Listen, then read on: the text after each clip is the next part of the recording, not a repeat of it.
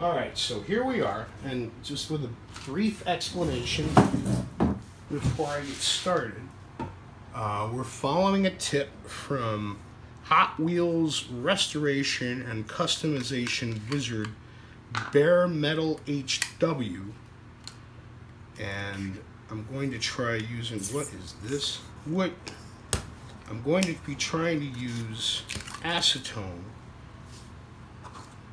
to open a blister card without it destroying the blister or the packaging.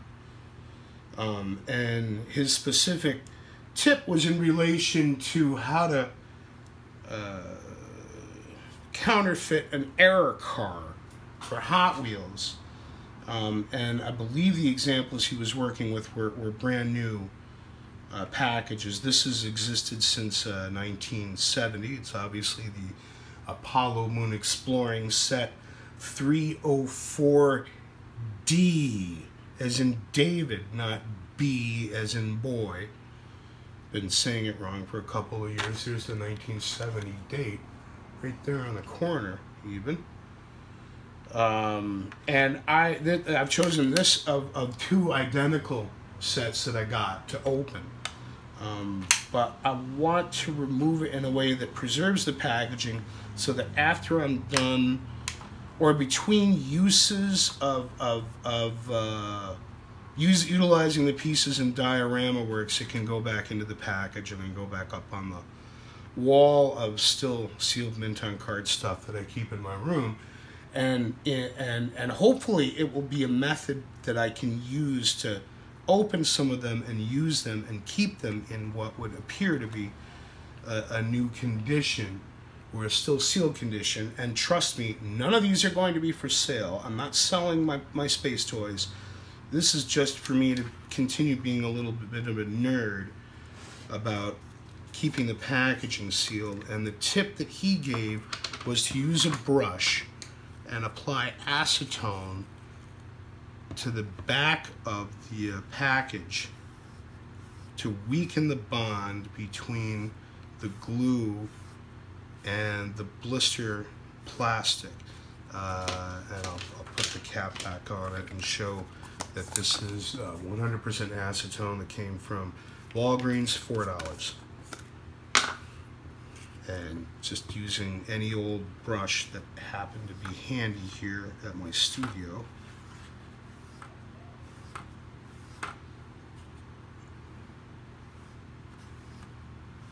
And this will all evaporate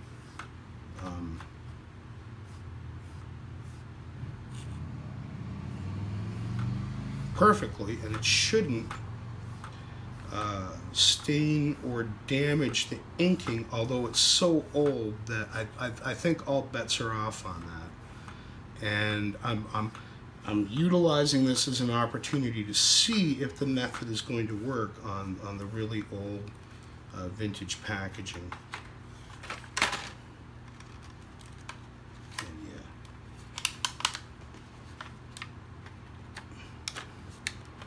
yeah, looks like it'll be acceptable. And all I want to do right now is shake the pieces out.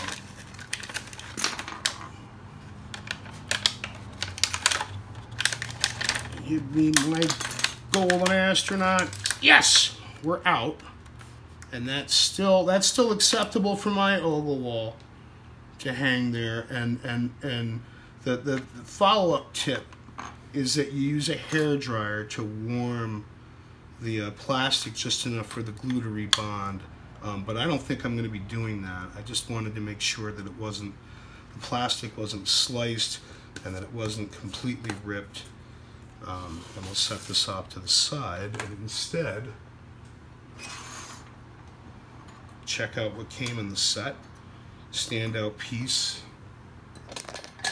is the Major Matt Mason.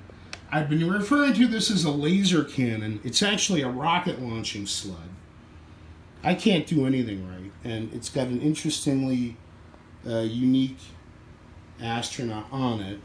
These pieces were all likely made by LP Toys of Hong Kong, who did the astronaut figures for the Triang, SpaceX, and Golden Astronaut ranges of toys. So there's another one for my collection. And of equal interest is this marvelous Apollo Command Service module, marked Made in Hong Kong on the side.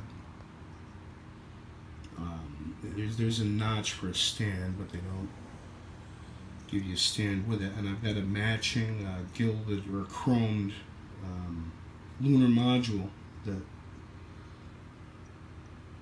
in another Apollo 1 exploring set that it may or may not be matched with for work.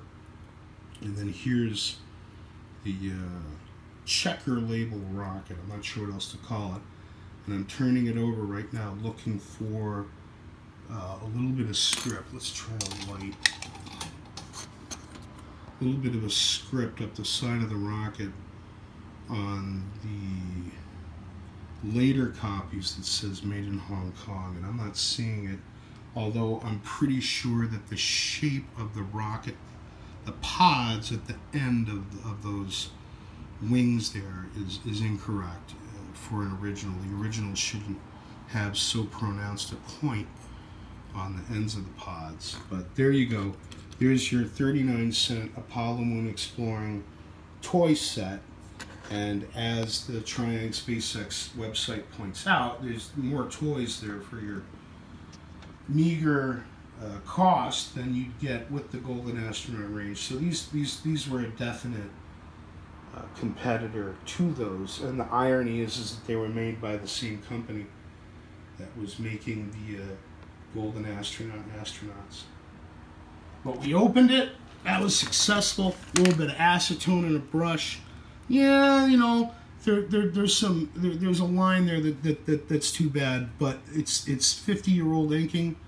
It's not a brand new piece, and the important thing is that I didn't have to cut or rip, and the back had already looked like it had been used as a sponge, which is a term we came up with at the Rhino Records in Albany, New York, to describe used product that we would take, which maybe had some indication of water damage on it, specifically LP records back in the era. When was I working there? 1995, 1996, summer of 95 I think was when I worked there.